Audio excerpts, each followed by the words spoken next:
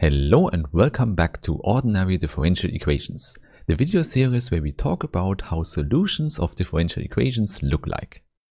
And in today's part 26, we will see that for two-dimensional linear systems of ODEs. Indeed, the big advantage of the linear case is that we can explicitly write down the solutions. But as always, before we do that, I first want to thank all the nice people who support this channel on Steady, here on YouTube or via other means. And please don't forget that you can download a lot of additional material with the link in the description. Okay, then let's immediately start with what we already know about systems of linear ODEs, which are autonomous and also homogeneous. First, we have the explicit formulation where we have x dot is equal to ax, where A is an n times n real matrix. So this means the whole ODE lives in the real numbers. And now what we have already shown in part 19 is that the solution space of this system is an n-dimensional vector space. And there the name we have chosen for the solution space was S0. So no matter how the matrix A is given, the dimension of the solution space is always equal to the size of the system. And moreover, we have also already shown that the columns of the matrix exponential span this solution space. So this means every column seen as a function of t gives us a solution of the original system. And all these solutions are linearly independent, so the columns span S0. So this means we don't need to explicitly calculate the matrix exponential, we just need to know what the columns can span. So this means if we multiply our matrix exponential by an invertible matrix C from the right hand side, then we get different combinations of the columns, but we don't change what they span. So we don't change our solution space S0, and please note, here it's important that we have an invertible matrix and it's multiplied from the right hand side. This fact is really helpful, as we will see now with our two-dimensional cases. This means from now on, we just consider a 2 times 2 matrix A. And indeed, I would say if you have understood what can happen in this two-dimensional case, then you also know what can happen in the n-dimensional case. However, of course, this two-dimensional case is really tidy, which we can immediately see in the characteristic polynomial. It's a quadratic polynomial with two zeros, and they could be different or they could coincide. And there we already have the two cases, either we have two different eigenvalues or only one. And indeed, these two cases already result in different matrix exponentials. However, this is not all, because we can still subclassify the two cases even more. So for example, in the first case, we could have real eigenvalues or complex eigenvalues. Indeed, you already know even a matrix with real entries can have proper complex numbers as eigenvalues. However, for a 2 times 2 matrix, it cannot happen that the two cases are mixed. So if one eigenvalue is not real, the other one also has to be not real. And therefore, in the second case, the single eigenvalue lambda definitely has to be a real number. Therefore, in the second case, we have a different subdivision. Namely, there we can distinguish if the matrix is still diagonalizable. Obviously, in the first case here, A is always diagonalizable because we have enough eigenvectors. However, in the case that there's only one eigenvalue, it can happen that the eigenspace is only one-dimensional. And then the result is that the matrix A is not diagonalizable. So these are the four possibilities we can have for our matrix A, and we will discuss them exactly in this order. In fact, I would say our 1A case is definitely the easiest one because we have discussed it already a little bit. As already mentioned, we know that our matrix A is diagonalizable, which means we find a basis of eigenvectors. So u1 is an eigenvector associated to the eigenvalue lambda1, and u2 is an eigenvector associated to lambda2. And now these two vectors we can put into the columns of a matrix U. So this is our transformation matrix, and we know it's invertible. And since the columns are eigenvectors, it will transform A into a diagonal matrix.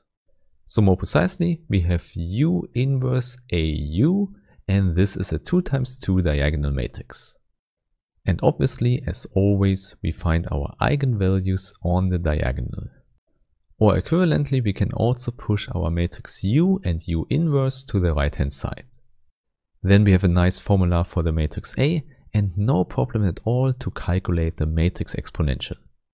More concretely, in order to calculate e to the power ta, we just have to calculate the matrix exponential of the diagonal matrix. And there we know it's easy, it's just e to the power t lambda 1 and e to the power t lambda 2. Hence, we just have to multiply these three matrices and then the columns of the result span our solution space S0. But as you can see, this formula is not the best because you definitely have to calculate this inverse of u. So in order to avoid that, we can just bring it to the left hand side. And then you see, on the left we have e to the power ta times the matrix U. And exactly this we mentioned at the beginning, the columns of this matrix also span our whole solution space. And now in fact, the right hand side of this formula is easy to calculate. The first column is just e to the power t lambda 1 times u1. And the second column looks similar, just with lambda 2 and u2. So there we have it, these are the two columns and they span the whole solution set. Or in other words, you could say this is one solution and this is another solution, and every linear combination is also a solution. So there we have it, our case 1a is done. And here please note, the crucial part we had in this first case was that all the eigenvalues and the eigenvectors are real valued. So no complex numbers at all are needed to do the calculation. And this thing changes now in the 1b case because there complex numbers are needed for the diagonalization. In particular, we could do the same calculation as before, but we have to use complex numbers in each step. Although this helps in the calculation, it's not really helpful for the solution because we don't want to have complex valued solutions, but real valued solutions. In fact, we already know that if we stay in the real numbers, we still get a two-dimensional solution space out. Therefore, the question is, how can we do that if we are not allowed to use our nice diagonalization as before? And I can already tell you, the first part that helps you there is that we already know that both eigenvalues are connected. This is the case because the characteristic polynomial we consider only has real numbers as coefficients. This means if lambda 1 is a 0 of this characteristic polynomial, we can definitely write it as alpha plus I beta, and then we can look at the complex conjugate of this number, which is alpha minus I beta. And now it turns out that this number also has to be a 0 of the characteristic polynomial. So in other words, the complex conjugate of lambda 1 is exactly lambda 2. And of course this helps us a lot because the two complex zeros or the two complex eigenvalues essentially break down to two real numbers alpha and beta. And a similar thing holds for the corresponding eigenvectors, namely we could choose u1 as an eigenvector for lambda 1. So it's a vector in C2, so we also need complex numbers, and we can write it as u plus iv, where u and v are real vectors. Moreover, also there you can simply check if we define the vector u2 as u minus iv, then we get an eigenvector corresponding to the eigenvalue lambda 2. So as before, these eigenvectors form a basis, but now of C2, and they can be used to do the diagonalization as before, but this will be a complex diagonalization. However, now it turns out that there's also a substitute for that only uses real numbers. It's not an actual diagonalization, but for our purposes it's good enough. So again, let's use an invertible matrix, which we now call U tilde. And now this matrix U tilde transforms A into a matrix that only has alpha and beta as entries.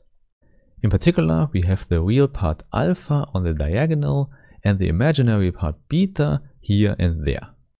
And also the matrix U tilde is not complicated at all. it just uses the two eigenvectors from before. However, also only the real and the imaginary part. So we have u in the first column and v in the second column. Indeed, you can just check and calculate that everything works here. This is not hard at all, but the essential result we have is that we can write it down by only using real numbers. This means we can completely redo this transformation for the matrix exponential as well. Obviously, also e to the power ta is a matrix which is not diagonalizable over the real numbers. Indeed, we already know the eigenvalues are e to the power t lambda 1 and e to the power t lambda 2. And there we can just use our Euler formula to use cosine and sine functions. Of course, e to the power t alpha stays like that, but the beta part goes to cosine of beta times t plus I sine of beta times t. And since we only have the minus sign for lambda 2 as a difference, we also only get a minus sign here for the second eigenvalue. So for the second eigenvalue of our matrix exponential, we have cosine of beta t minus I sine of beta t. And the eigenvectors stay the same, so we can use the same u1 and u2 and the same transformation matrix u tilde. So we can also transform our matrix exponential into the normal form we have. The only difference is now that the entries are given by our new eigenvalues. So again, we have a real part we put on the diagonal and an imaginary part we put off diagonal. So for example, the first entry is simply e to the power t alpha times cosine of beta t. And please don't forget the minus sign we always have outside of the diagonal. So you directly see we can take out our e to the power t alpha and the whole thing is immediately more compact. And moreover, we can also multiply our inverse of u tilde to the right hand side to get rid of the inverse. So we are almost done, we just have a matrix multiplication on the right hand side. So please recall, the left hand side already tells us that the columns of the result span the whole solution space. And most importantly, you should recognize no complex numbers are involved at all. So as a last step, let's calculate this matrix product. The first column gives us cosine times u minus sine times v. So this is a whole vector as a column, and multiplied with e to the power t alpha, it gives us a solution of our system of ODEs.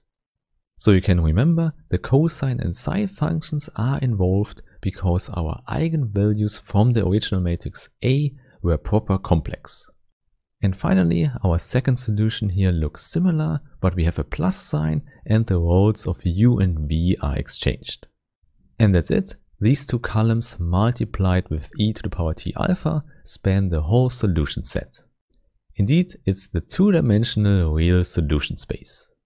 And what goes in here is the real part and the imaginary part of our original eigenvalue and the real and the imaginary part of our eigenvector.